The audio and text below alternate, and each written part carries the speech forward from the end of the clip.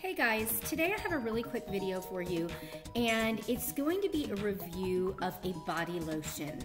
I have extremely dry skin, partially because I'm a type 2 diabetic, and a lot of times type 2 diabetics tend to have drier skin, but also because I'm aging, and as you age, a lot of times your skin gets thinner and you do get drier.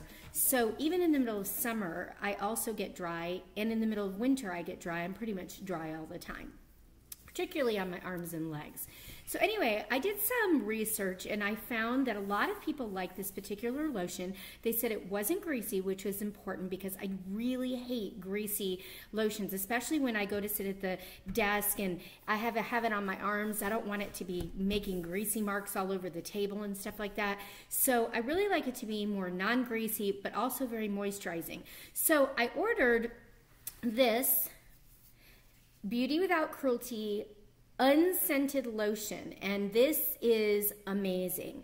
Somebody recommended in the reviews of this product on Amazon that they use orange oil to add some scent to it, and they just put some in a container and mix it with the orange oil, which is what I did. So I just pumped some of that lotion in here. I don't know if y'all can see that well. And then I added a few drops of the orange oil, and then I just mixed that up and I rubbed it on my arms and legs, and oh my gosh, y'all, this stuff is really, really good. So this way I can keep some of this in my bathroom and then some I can keep in the kitchen. The guys will probably like this one better because it's unscented, and then I can have the one that smells like orange.